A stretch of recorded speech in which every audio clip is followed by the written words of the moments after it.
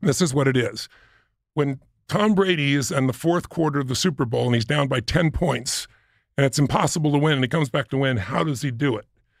His nervous system and mine does the exact same thing when I get on stage every time. His testosterone explodes up. This huge explosion of testosterone, which gives you drive. Doesn't matter if you're a man or a woman, drive. Also, in that state, you remember everything. Your cognitive capacity and your memory capacity goes through the roof. Why? Think about if I asked you where you were during 9/11, and every person on earth, including non-Americans, can tell you where they were, who was sitting there, what was on TV, or where they know the moment. If I asked you where on 8/11, you have no clue. It's because information without emotion is barely retained.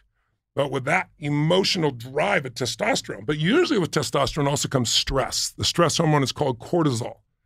And so it usually causes you not to maintain that focus because you have the drive, but you also have the fear, kind of like your certainty, uncertainty thing. But why does the testosterone rise in that moment, like scientifically? Like what causes that? They don't know what causes it, but I can tell you it's changes in your focus and your physiology, the way you use your body and the way you use your mind. Because I know how to do it. I do it every time I get on stage, right?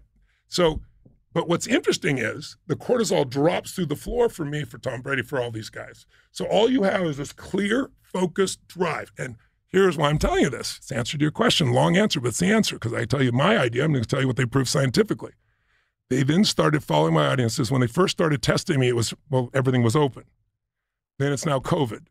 So now I'm doing seminars where I'm meeting people in their homes doing this. Now, the cool thing is I built this studio with 50-foot high ceilings. You had like the Professor X setup over there. I really did. 20-foot LED screens, 0.67 resolution, the highest resolution in the world. And I put everybody on there. Now I see you in your home in Australia. I see your kids. I see your dogs. I see the sun rise and fall because I'm doing this. When I start at 10 a.m., in Palm Beach, Florida, where I start, it's already midnight in Sydney, Australia. And they're going to go from midnight to 1 in the afternoon. And we lose less than 3% of the people. That's amazing. Because they're so engaged. So here's what happens.